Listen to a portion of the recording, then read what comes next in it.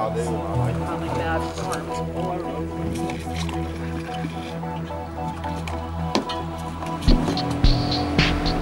the count. 1, 2, 3, go.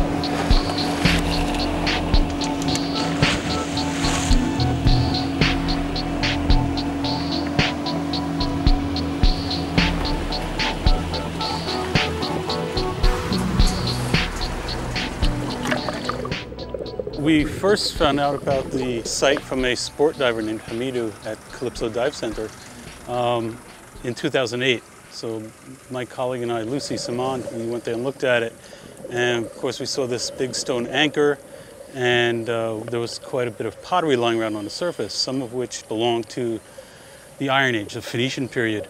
And in further research, we were able to find some parallels to what we saw down there, which put things into 10th, 9th, 8th century BC, with origins maybe southern Palestine, Gaza area, or even in Egypt. The sport diving community is usually very much aware of the presence of underwater cultural heritage. So when they discover a new site, they report it to maritime archaeologists that they know and they collaborate with. So when we got back here this summer, 2013, we went down on the site and saw that all the surface material was gone.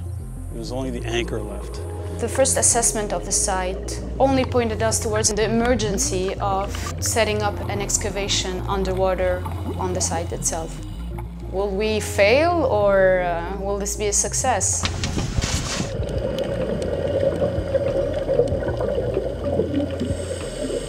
Our team also included amateurs of archaeology who have advanced diving experience. Well, I'm Monica Jabali, and actually I'm just a volunteer. My job was to do what everybody else was doing. We all really did the same thing, and that was to excavate the different soundings just to see what kind of material is there. كنت كابتن معهم على البوت، كنت عم ساعدهم بالتانكس، تعبئة التانكس بالجير كلها بالبي سي دي، بسواقة البوت، تطليعهم على البوت، نزلهم بالسايت المضبوط بلا ما يحطوا بوينت عليه كرمال العالم والصيادة ما ينزلوا على اللوكيشن تاعيتهم. كنت عم بنزل ساعدهم تحت المي، عم شيل معهم بوتري، عم بحفر معهم. By collaborating with divers, we encourage them to engage with submerged archaeological sites in a responsible and non-intrusive manner. The geomorphology of the site is made of a coral bedrock with pockets of sand. And in these sand pits, we found a lot of pottery. Therefore, our methodology was to set datum points. These would determine the extension of the site. And then we measured every datum point to the remaining datum points. And therefore, we've got like a web of reference points that are tied in together. Once we did that, we started excavating, and by excavating it is simple fanning with the hand, with the movement of the hand. Fanning the soil and the sand and rocks as well, you know, out of the trenches, and then just to go down as deep as possible. And then look for pottery or any other small artifacts that might be of interest. We dug about 12 soundings. We followed the stratigraphy of the site layer by layer. Of course, the stratigraphy of the site was a mystery to us because we had not excavated before, so we did a test pit. And this test pit, which was sounding number 8, where Ralph was concentrating his work on, showed us so far that we've got around 5 layers.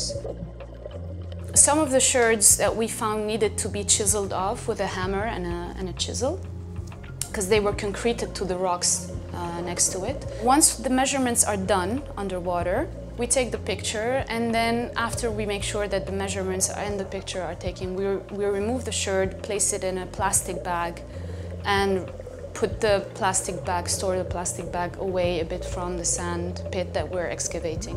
What we also did was drawing sketches on our slates underwater and placing the approximative location of each artifact that we were finding on the sketch.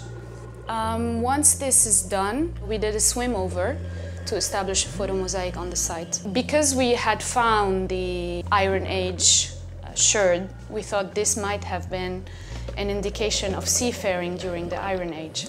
But then we started digging into the site and we found quite a bit of pottery. But it wasn't what we were expecting. We were finding Roman pottery on top, some Byzantine pottery.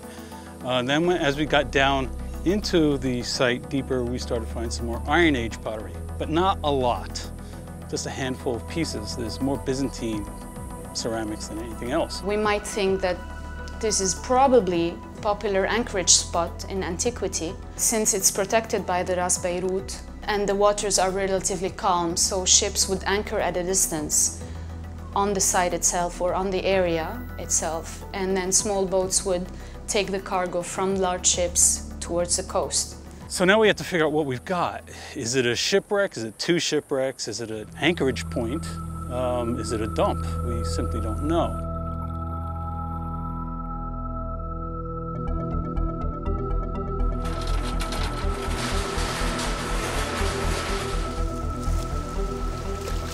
The plan is we have this large anchor that weighs about 200 kilos.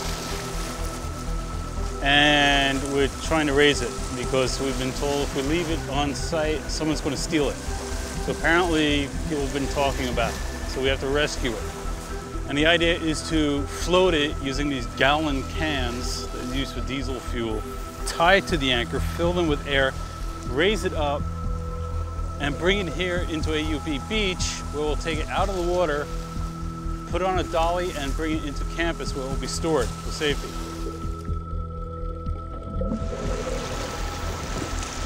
We tied it to the boat, and then the boat towed it towards the entrance of AUB Beach.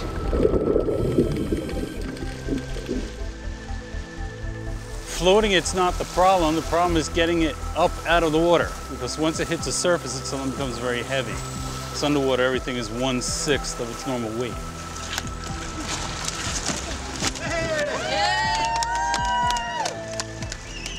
For the safety of the artifact, we removed the anchor and we're going to store it in Fisk Hole at AUB. See you later. Bye-bye.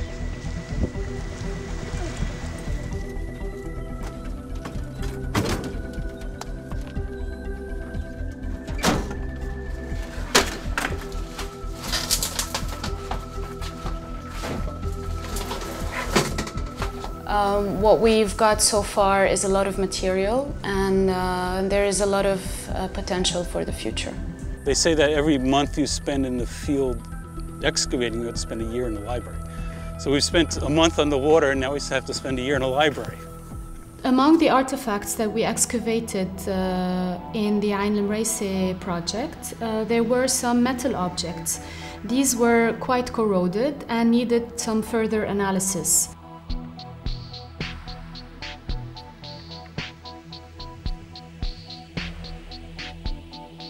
So we took them to the laboratory facilities at the General Directorate of Antiquities, where the conservator checked their state and recommended that they would be first x-rayed before proceeding to the treatment and their conservation.